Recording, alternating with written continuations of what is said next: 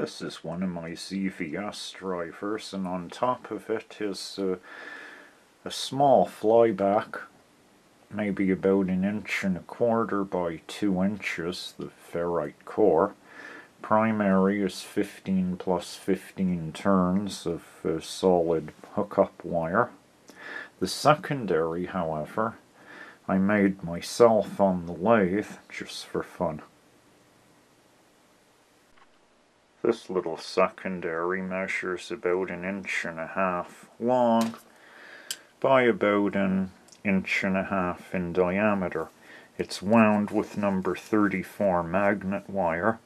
Each layer of wire was insulated in the white epoxy that the finished unit is encapsulated in. Terminals are 632 screw hardware, and the bobbin it was wound on was made of 1-inch corian countertop plastic material. Well, let's see it run.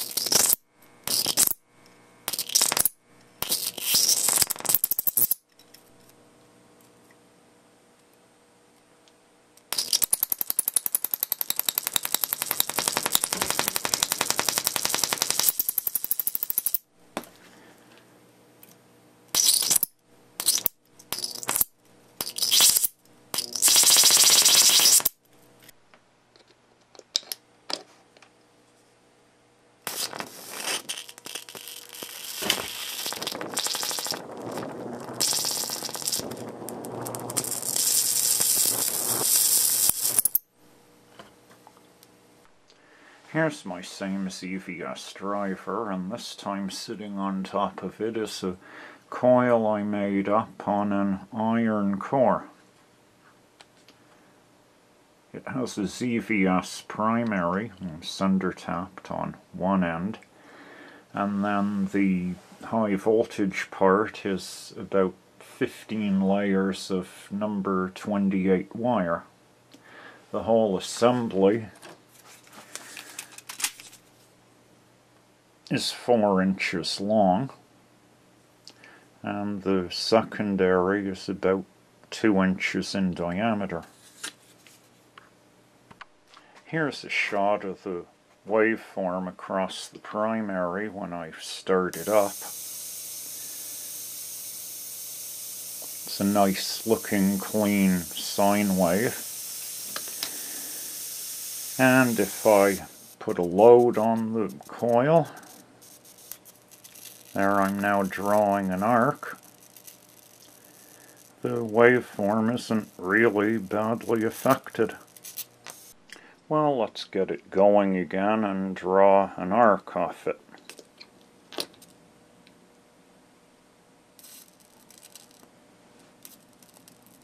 Not very impressive as arcs go,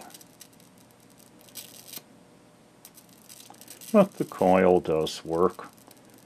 Let's try it again with a bit more voltage. Okay, we'll feed it about 65 volts. That's a little better.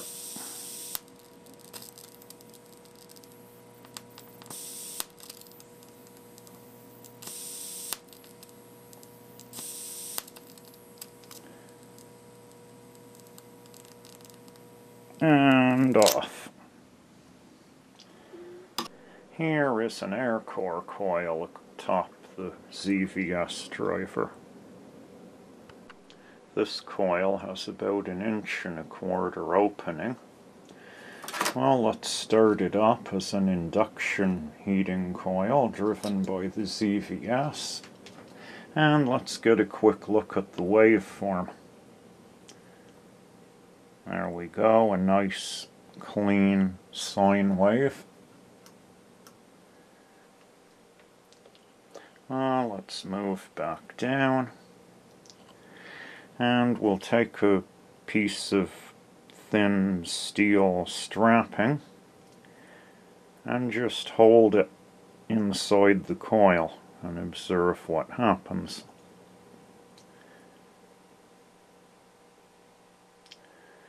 It's not taking long to come up to red heat.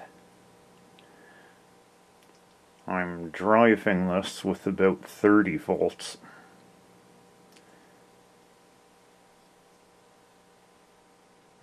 There we go.